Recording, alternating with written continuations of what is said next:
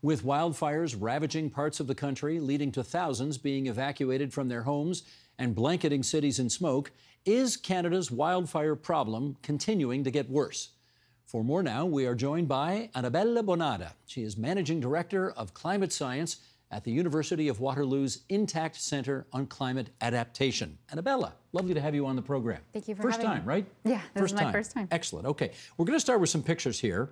This is, Sheldon, you want to bring these up? This is the fire known as Red Lake 12. This is in northwestern Ontario. It spans more than, if you can imagine, 175,000 hectares and has forced more than 2,000 people to evacuate from Deer Lake First Nation and Sandy Lake First Nation. And we're going to follow that up with a photo from last week when 19 workers were trapped on a construction site near Sandy Lake First Nation. To the best of our knowledge, everybody's safe and okay, but this has got to be terrifying. Canadian officials say this wildfire season is about to be the second worst on record, the worst being 2023. Why is this summer so bad? There are many factors that are contributing to such an intense wildfire season. So the areas that we're seeing in the country that are having so much wildfire, like in Manitoba, Saskatchewan, they're undergoing drought. They've been undergoing drought for a few months. In the winter months, they didn't have enough snow, so that snowpack was low and it melted really quickly in the spring. They had a really early spring that was very, very warm. When that water melts, it doesn't really replenish the ground or the vegetation. In May, parts of Manitoba, of Saskatchewan, we're seeing 30+ degree Celsius days, something that we didn't have in southern Ontario, for example. That hot, dry, windy weather just really helps spread the flames when a wildfire is started.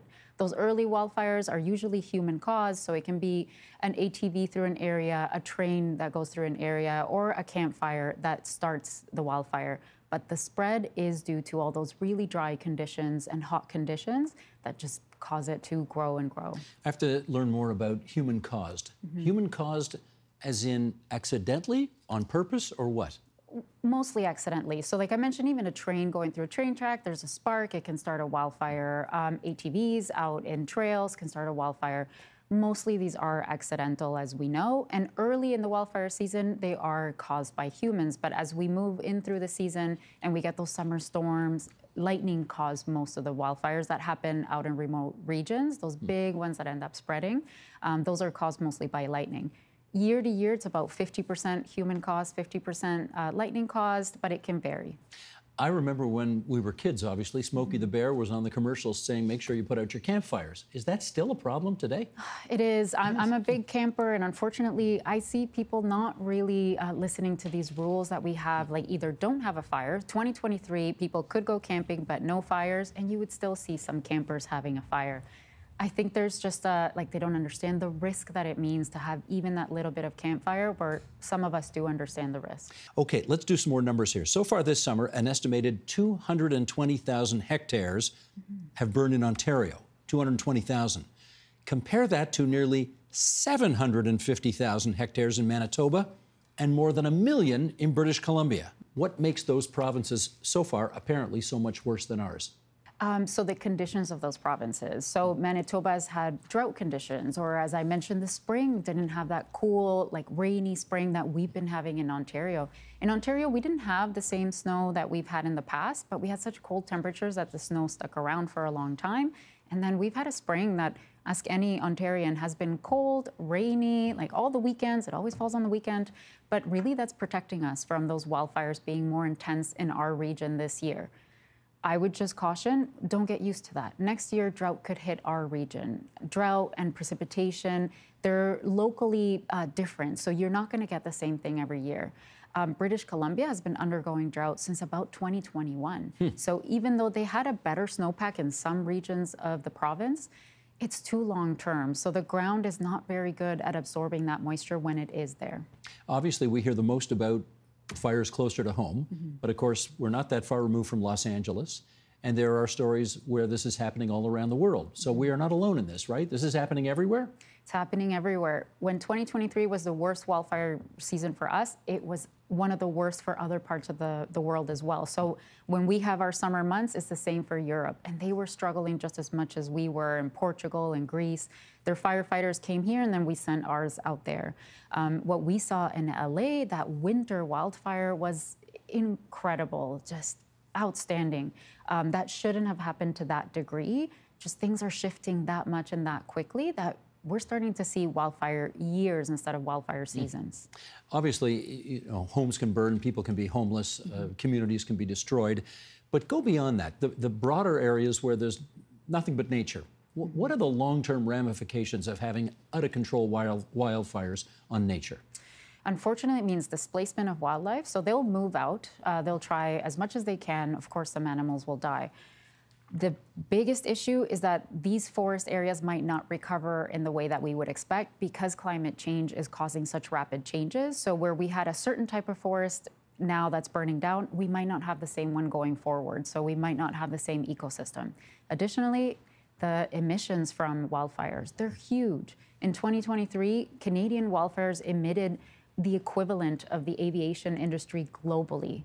So the emissions are enormous when we have wildfires, and they have implications globally. And even if we want to talk about wildfire smoke, this season already we had wildfire smoke across the country and all the way to the US.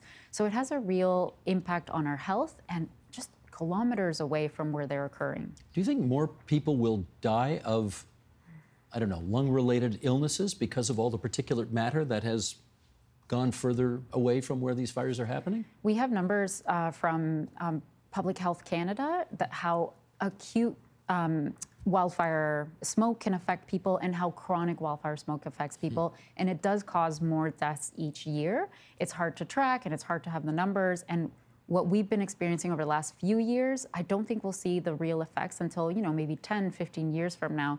There are many people tracking that and doing investigations to see how it's going to affect us. But I do think we will see an uptick of deaths related or illnesses related to this inhalation of the wildfire smoke.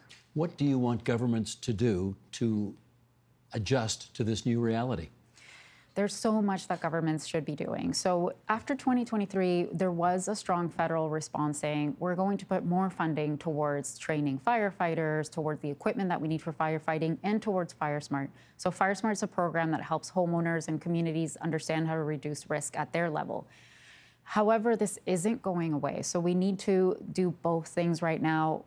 And when I say both, I do mean we need to reduce our greenhouse gas emissions. If we don't do that, wildfires continue, and they will continue to grow and be as intense as they are now. But we also need to prepare our communities. So we do have those programs. We have FireSmart. But how many people are actually fire-smarting their homes or their communities? So we need a strong education program so that people understand their risk. Where should they find that education program? So right now, FireSmart has everything online. It's excellent. We have from the Intact Center also just a one-sheet infographic that tells you the actions that you can do around your home to reduce your risk right now. But it's alerting people to that. So we are working with different mayors across the country who are sending these out directly to their constituents. We're working with some banks across the country who are also mailing these out. Some insurance companies are mailing these out. So they're trying to get these out to their customers to really understand their risk and reduce their risk from this. And we're doing as much as we can. So even just speaking to the media, going directly and speaking to ministers, provincial and federal, and saying, hey, the education materials here, use it, take it, tell people what they can do. I well remember a couple of years ago, the worst year on record, being in Northern Ontario and seeing the skies being orange, and you couldn't be outdoors because you couldn't breathe. Yeah. Do you think that might finally bring it home to people that we are in a situation here? I think it does to many, many people. So when these impacts from climate change start to really impact our life, for example, like our recreation. So the summer months are short in Canada and we like to be outside, but now you're being told you can't go outside because of the smoky air.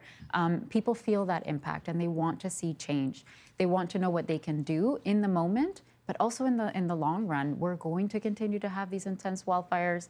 We're going to continue to have bad air quality. So there's something that we need to do to protect our society, to continue to have the lifestyle that we enjoy in Canada. Anabela, thank you for this. We are going to take advantage of you schlepping all the way 2 hours down the 401 to be with us today to put you to work in our next discussion as well about climate change. So stick around and we shall be right back. Thank you for this, though. Thank you so much.